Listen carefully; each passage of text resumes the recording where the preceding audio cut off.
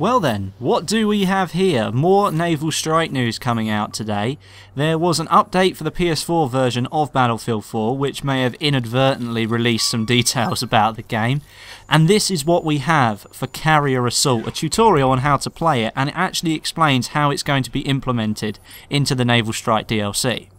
As you can see so far, there are 2 aircraft carriers, and each team must capture objectives on the main land, which then fire missiles at the enemy's aircraft carrier, each taking 5% health each time one of those missiles hits.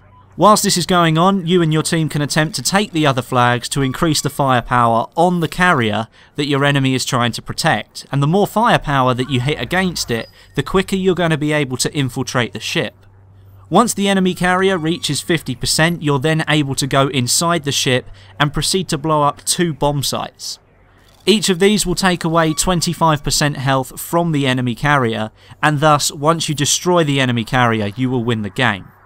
This game mode is essentially a carbon copy of Titan mode from 2142. The only difference is there are no shields around the outside of these aircraft carriers, simply that you just have to knock them down to enough health to make sure that you can get onto the ship and start destroying those bomb sites. By the looks of this, right at the end there, you can see the friendly player has to escape the ship in order not to die, so I take it that once this thing is actually going to explode, the game will give you a short amount of time to leave the ship to make sure you don't die in that explosion. And with all the anticipation surrounding Naval Strike, it looks as if Carrier Assault really is going to live up to what it has to, which is Titan mode from 2142. I really hope that players join in with this because it seems like a really good mode to play, and it looks like it's perfect for the naval setting, so let's see how it goes with this one. I'm really looking forward to it. And along with this tutorial for Carrier Assault, we have now seen all 5 weapons that will be included in the Naval Strike DLC. As I said in my last video, the ARX-160 will be making its way into BF4 as the new assault rifle. The 160 is being joined by the SR2 PDW, which is a Russian submachine gun. The SW40 will be available for you to use too. This is a Smith & Wesson revolver pistol, snub nose style, very much like the Magnum but a lot shorter.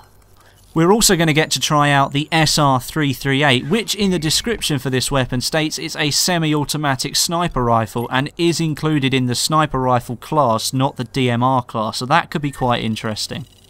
And the final weapon is the AWS, which is a sort of an infantry assault rifle, but is going to be available in the LMG section for the support class for Naval Strike.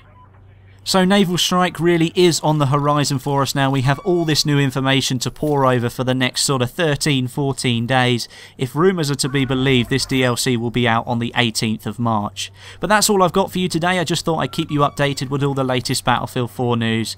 Make sure you hit like on the video so other people can see it.